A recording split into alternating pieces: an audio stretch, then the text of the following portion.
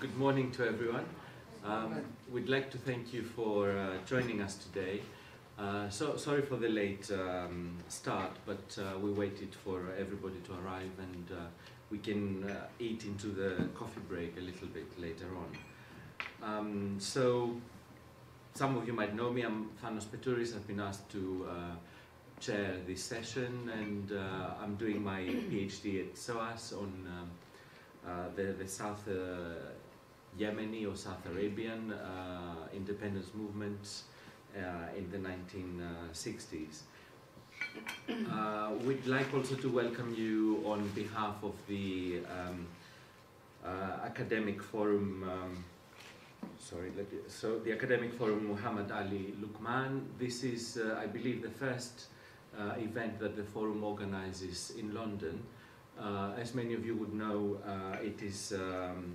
it has been founded and based in Berlin, in Germany, but it hopes to open up its activities beyond the borders of Germany, because the object of its activities is South Yemen and South Yemenis around the world. So a few words about the forum. It is named after Muhammad Ali Luqman, who, as you know, was one of the leading intellectual personalities of British Aden. And I would personally place the forum within that South Yemeni, Adeni tradition of creating these spaces of open discussion that Muhammad Luqman himself and others founded in Aden as far back as the 1930s. The forum was established in April 2018, and the desire of its founders is to establish a platform for intellectual exchange on all topics that concern South Yemen. Very rightly, Amira was telling me that when we discuss about South Yemeni politics, we focus too much on the political elites and looking at what particular personalities are doing. The Luqman Forum is trying to look beyond this and to discuss grassroots activities, to look at the history of South Yemen from the bottom up in terms of what the local population does. Today's workshop is going to provide you with an overview of current events in South Yemen, and we will do this from a kind of a historical and a grassroots perspective. Our discussions today will span the era from the sort of end of the colonial period to today, after the war that started in 2015. And we will be discussing with a particular focus on civil society and the role of local and international media in the way they represent what is happening in the South at the time. I won't keep you any longer, and I believe you all have the information on the forum and the proceedings of today. And I would like to start with our first speaker, Huda Luqman, who will be speaking to us about what she considers to be the golden age of Aden, of the 1950s and 60s. Thank you. Assalamu alaikum. Good morning, everyone, and welcome. Firstly, I'd like to thank the Muhammad Ali Luqman Forum for inviting me to talk today. It's a great honor to be here. As time is limited, I'll only be able to cover a short brief or snippets of a time that is more of a longer story. I have chosen the following to talk about: life in Aden during the 50s and 60s, my father and his campaign for education, that's from a personal account, my mother and her charity work, the Aden Women's Association, Al-Jam'iyya Al-Adeniyya Lin-Nisa, highlighting how much work was achieved by women in that era, and then the final years. These are in short points to cover the time often referred to as the Golden Age or Zaman al-Gamil. During the 1950s and 60s, Aden experienced an economic boom driven by British investment in the colony by its armed forces. The British needed an expanded garrison town for strategic purposes. As a result, times were good for many, especially for those in business. However, my father, Muhammad Ali Luqman, believed that this situation would be relatively short-lived and was conscious that the benefits of the boom did not reach the poorest of Adeni society, and certainly did not benefit the people living in the adjoining sultanates and protectorates. My talk will just cover my own personal experience of the colony in the last few years of the British occupation. My father repeatedly urged the British to invest more in the people of Aden. As a result, he was often regarded by the British as a troublemaker. He was sacked from his first job as a headmaster in a government school because of his disparaging comments in the Bombay Times in 1923, when he wrote an article under a title called "Is This a Scrap of Paper?" He criticized the British for the lack of education in the colony of Aden, when more than 50% of children could not read or write and had no school to attend, especially in the protectorates, where only a few privileged were able to attend school in Aden. Through his newspaper, he campaigned for essential improvements on such matters as housing, sanitation, and education. He advocated the establishment of university scholarships, and as a result, many of the most able students traveled abroad to qualify as engineers, lawyers, and doctors. Previously, a university education was only available for the elite families and for those who could self-fund it. He initially wrote to heads of states in the Middle East asking them for help. The first group to travel abroad to study included 4 of my own brothers, who graduated from universities in Cairo and Iraq on a self-funded basis to study. Later, others were able to travel to the UK, initially self-funded. As the program developed, there were grounds for people for hope about the future, as father's vision was that these educated individuals would secure positions of authority in an independent Aden. Following the end of the World War II, the British gradually increased investment in the colony after their withdrawal from India. One such development was a new maternity clinic in the 1950s. I was one of the first in the family to be born in hospital. All previous births, and for the majority, for many years, traditional home births were the norm. So from the very start, I benefited from the changes that were coming.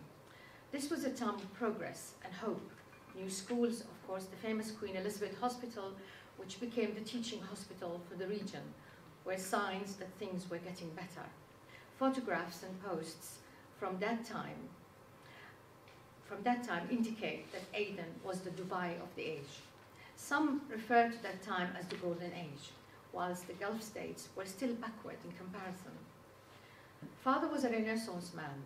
He encouraged and supported my mother to do charity work.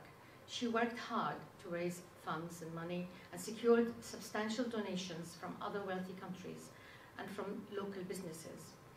With the funds raised and donations, she was able to purchase land and construct a purpose-built home for the Women's Association of Aden, which she had established for local women in 1957. The building was completed in 1964. It had its own theatre, cinema, a nursery school, adult education classes for reading and writing, arts and crafts, dance, and equipment such as sewing machines, etc. The association provided a place for women to attend group cultural and educational events and outings. With donations of zakat money, the association helped many poor families. Prior to the completion of the building, the women used to meet at our house in Crater. Women in that era enjoyed a freedom in a traditional liberal society in comparison to women in the north, the Gulf, and Saudi Arabia. I believe this continued up to the period of the unification with the north.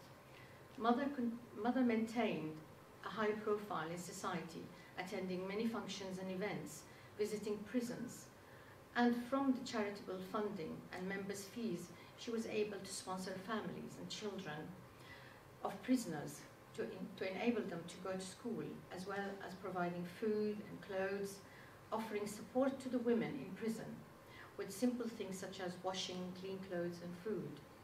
She became the chairman of the Red Cross, representing the women of Aden. She was involved in local new businesses and the launch of many. She was the first woman from Yemen to enter the United Nations with my father in 1963. Unfortunately, after independence, the building was raided and its contents were destroyed or stolen. Today, the building is used for weddings and other functions by someone who took over the property. Mother was truly Aden's first lady at that time. In the 1950s and 60s, education in Aden was based on the British system. Primary schools were from 4 years, for 4 years from age 6 or 7, then intermediate for 3 years, and after that secondary school for 4 years from age 12 to 13. I sat for the government entrance exam, similar to the 11+, which qualified me to move on to Aden Girls College in Khormaksar, which was equivalent to a grammar school. This was a refurbished barracks with a large school hall, a purpose-built modern stage and theatre. In my time, it was run by a British headmistress. Teachers were from UK, Sudan, Egypt, as well as a few newly qualified Adeni female teachers. School buses were provided from various locations for boys and girls. There was also a new purpose-built secondary school in Khormaksar for boys. Girls who did not pass the entrance exam at age 12 could attend secondary schools, equivalent to secondary modern schools in the UK. There were also other centres such as the St. Joseph, Al Padre, and the Raja Manar Institute and the Anthony Bess Centre, where they taught skills such as typing, shorthand, creative writing, and crafts, and sewing, in addition to other core subjects such as English and maths. In the final years of the end of the 60s, as street violence became more frequent and schools were shut, like many other families, my father decided to keep me and my sister at home and have us tutored privately. In March 1966, however, my father unexpectedly died whilst he was in Hajj in Mecca. Under extreme dangerous times, my mother fled to England to join her sons, who were just finishing university. She left the house and all our possessions in the care of someone who later ran away when the house was raided. Then in November '67, the British handed over power and abandoned the colony. This had immediate consequences for the family.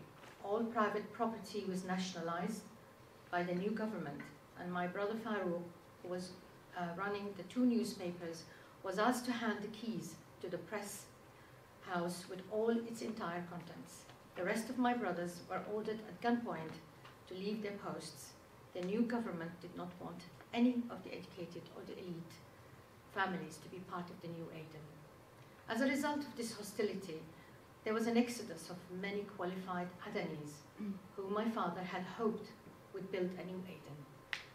At a critical time, Aden lost her best sons and daughters, who moved abroad and later helped develop the rising powers of the Gulf. The diaspora is now worldwide, and ex-Adenis have achieved renown wherever they have settled, a success which is carried on by their children and grandchildren. If my father had lived to see what happened, he would be disappointed but not surprised. He wrote extensively, and his thoughts were preserved in his newspaper archives and in his books. He is now a subject of much academic study, and many modern Adenis often express sadness that his early hopes for the future was dashed by events. But he would probably lay the blame on the British, who ignored his pleas to improve the lot of the poorest Adenis, especially the protectorates.